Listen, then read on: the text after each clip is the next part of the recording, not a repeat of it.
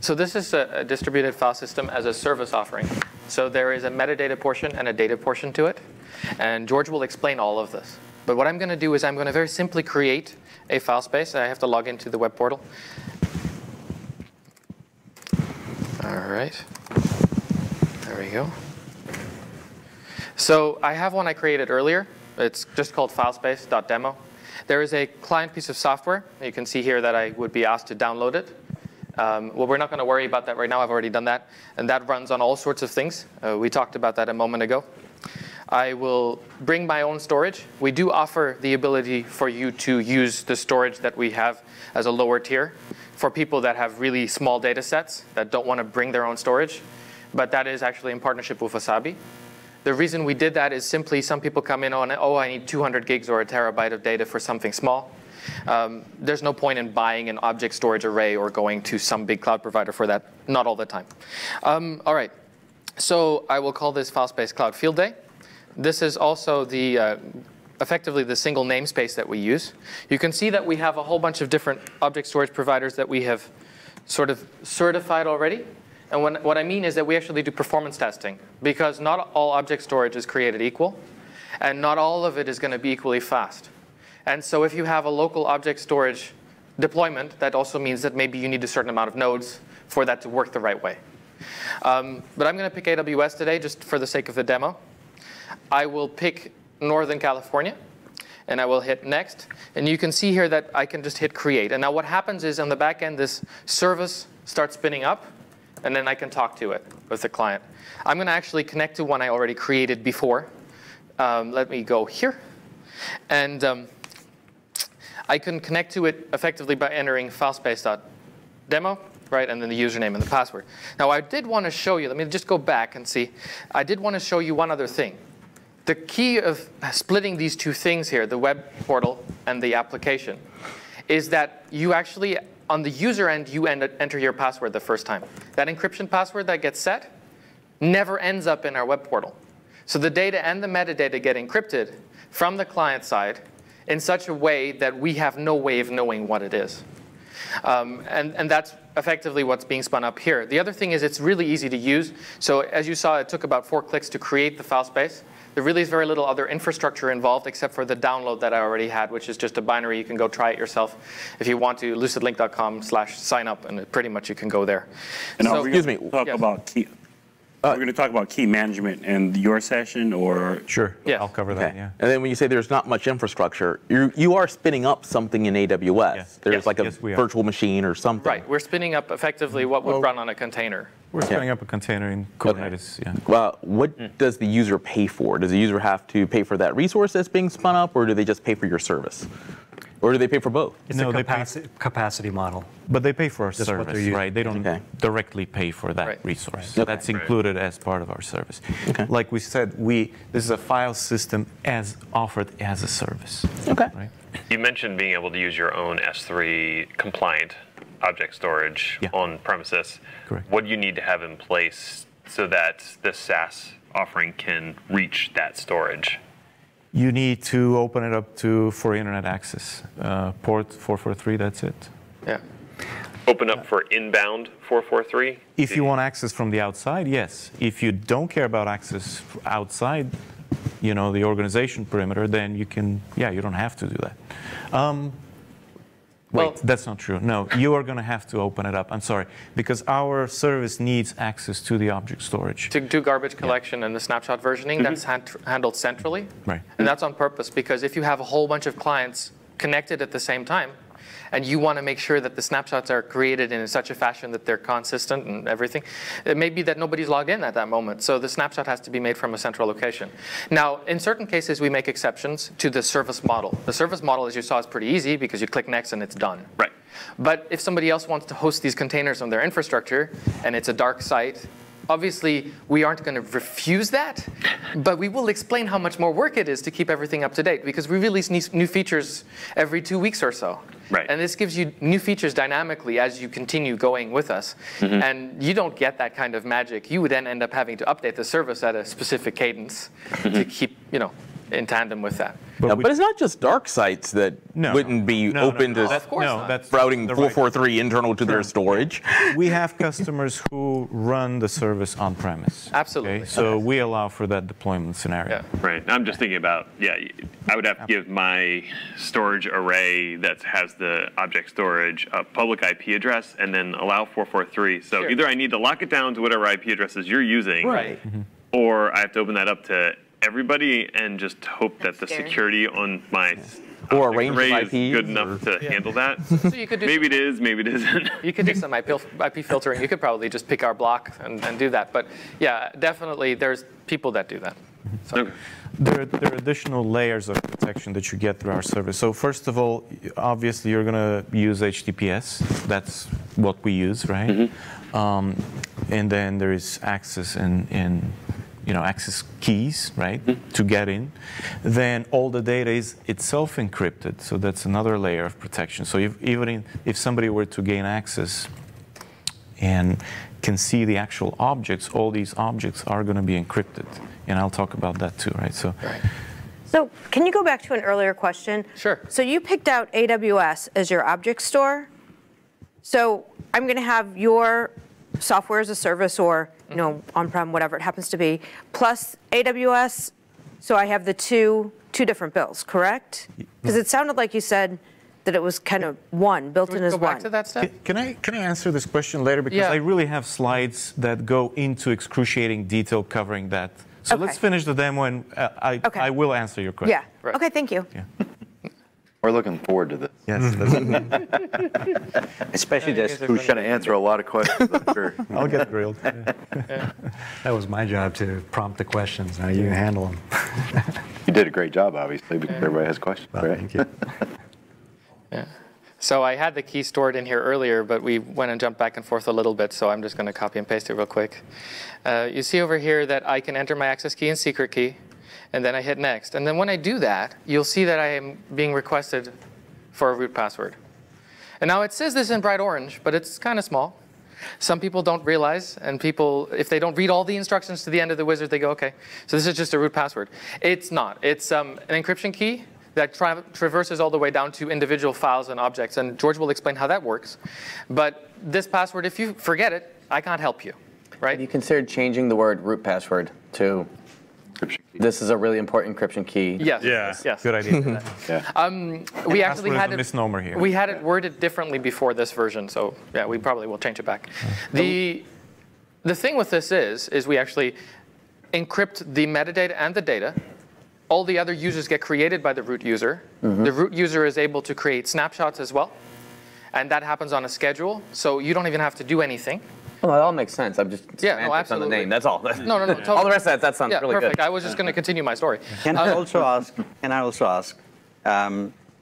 Why are you just using access and secret keys? Why not using roles, for example? Because so we would do that, but remember, we don't just support AWS and IAM. Yeah. We also support all the other people that don't necessarily have them. yes, but then you can have different other mechanisms, whatever is suitable for that particular cloud. I'm just saying that it's something that is not good practice, is it? Yeah, well, we can fine-tune the solution for AWS specifically, but again, we're trying to, keep the system as universal as possible, right? And so that is the authentication mechanism that is provided by all object storage providers, the V4, if I'm not mistaken. Yeah. And you can tune the account with the secret access keys for just storage access too. Right. And what I mean is that, typically compliance reasons, there are, compliant organizations have to change keys all the time. Key rotation. We support rotation that. has to be We there. can rekey. We can rekey live. We can do live rekey. Because we had that issue with a customer. Yeah. Right. Yeah. Actually, the government customer. Right. Okay. Yeah. And you can use external KMSs. The customer can provide their own KMS, and you can use their keys. Yeah. Okay, cool. All right. Let's continue. So I can hit initialize, and when I hit initialize, then your Filespace gets created, which takes almost no time, because I'm just initializing the metadata database the first time. And then it'll show up as a drive letter. And now I'll switch to the one I created before, like I said I was going to do. And we will very quickly just go through the user creation kind of process and how we access it on different machines. And then hopefully we'll have some time to discuss all the other questions that have come up during the demo. So, all right. So effectively, I have a file space with 2 folders in here for user 1 and user 2, just very briefly to show how that segments. We support NTFS permissions as well. We're not going to be using them in this demo because I also have OS X and Linux. So I mean, stretching that over is probably too much of a thing for this demo. Let's see. So over here under Documents, I have a few PDFs. Let me create a new document. I'll just create a rich text document. Some new document. I'm not very creative. And we'll put something in this document. And typing and talking at the same time is not my strength. So Windows. So this is from Windows. Now we will save this, right? Just for fun, I will also take a snapshot. As I said, this normally happens on a schedule, but the scheduler isn't going to know exactly when I just did that. So to make the demo easier, we're going to do it this way. Now I'm going to log into Linux, do exactly the same thing. So we'll talk to, and this file space could be huge, right? And you can access all your data the same way. Let me go in here. And I'll do a little bit more of an exciting thing after this. This is not as interesting as what is coming next. So let's see. So I have this users view, right? And this shared folder view. And now instead of maybe editing the document, let me actually go and close this again and show you what happens if I log in as an individual user. So you can see that over here I have this panel that I can do things like create new users. If I enter this password here, I can very quickly create a new user if I wanted to. And this user would be associated with different shares. So user 1 is associated with the shared project, and with user 1, the user 1 folder. So let me very quickly just disconnect from it and log in as user 1. So we'll do this, and then user 1. And then we'll type in our password, and we'll connect again. And now it uses Fuse on Linux and Mac, so you probably recognize some of that. And you see how the view changes drastically. I don't have access to half as much. Let me keep going. Let me continue with this document that we created. So we will now put something more in this document. And this is from macOS. And then I will hit. Oh, that looks like Mint. Well, yeah, that is Mint. Thank you. Trying to sneak one by. Yeah. That is Mint. Thank you. And then let's do it on the Mac, shall we? That's where my mind was headed anyways. So I'll create a snapshot, and we'll just keep going on the Mac.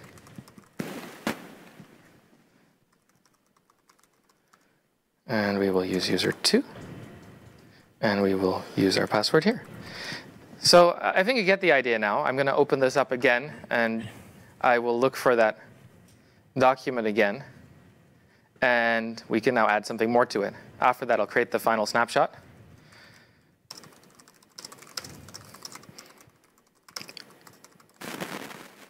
And we will hit save.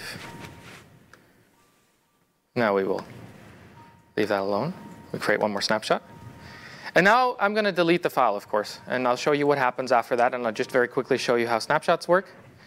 And after that, we will go and do the more exciting demo. And just to show you that this isn't just a file kind of sync and share solution, that we're really doing something with blocks underneath, and that we're only streaming the bits that we need to access. We're going for the slightly more sophisticated thing like booting a VM. Granted, as we already discussed, this is not necessarily for production uses. People are using this to store backups and for recovery purposes, right? That's where this comes up. So I'm going to very quickly, I deleted the file. I'm going to mount the snapshots, and I need to click the right place. Let's do that here. And then we will see the versions that we created. So let me have a look at that. And then we'll switch systems after that. So there we go. So now a different mount point shows up here with the different snapshots from the time that we created them. And over here under shared, I have the document in its state at the beginning of when I started. All right, let me switch machines here. So what I've been doing is, so far I've been accessing an S3 bucket in California from a system in Germany. Right now I am changing that. Right now I have a bucket in EU Central 1. The system is also in Germany, but they're about 160 kilometers apart. 143. Something like that. And this is a these are VHD files. And this is a 12 gig, and this is a, I mean, obviously they could be bigger, it doesn't matter. The OS only needs a certain amount to start. And that's all we're going to load. So this is sitting on top of a LucidLink mount point. I'm going to start the task manager just so you can see that as we do this, the data transfer does change. And the screen is a little smaller than the one I normally use. So we will just squish the windows together. I'm going to hit start. And then you'll see that the bandwidth usage increases. So